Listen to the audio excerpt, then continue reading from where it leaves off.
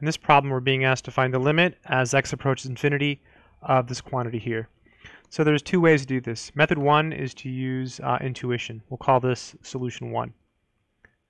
Because x is approaching infinity, and these are both quadratics, you can pretty much ignore all the other terms except the squared terms.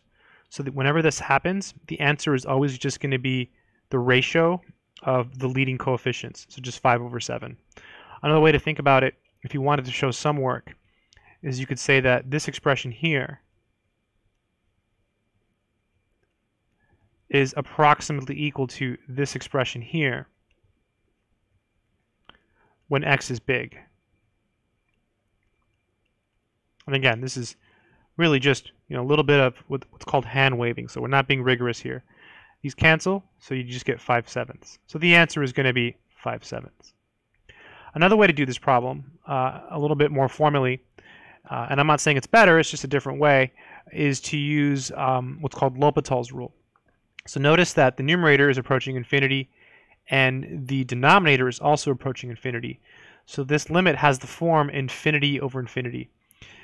This is called an indeterminate form. Now there's many indeterminate forms in mathematics, but whenever you have one that looks like this, you can use something called L'Hopital's rule.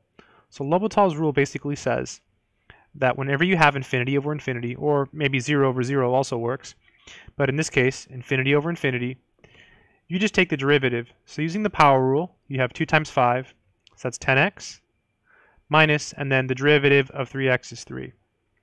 Then you do the same thing on the bottom. 2 times 7 is 14x, and the derivative of 1 is 0. Notice it still has the form infinity over infinity. So use L'Hopital's rule again. So this is equal to the limit as x approaches infinity of 10x, well, sorry, of 10, 10 over 14, right? The derivative of x is 1.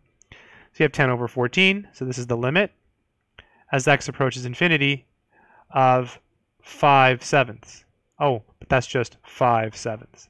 So two ways to do it. Method one, using your intuition. Method two, using L'Hopital.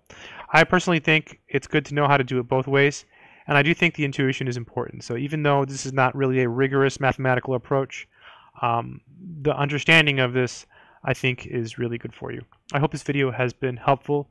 Make sure to subscribe.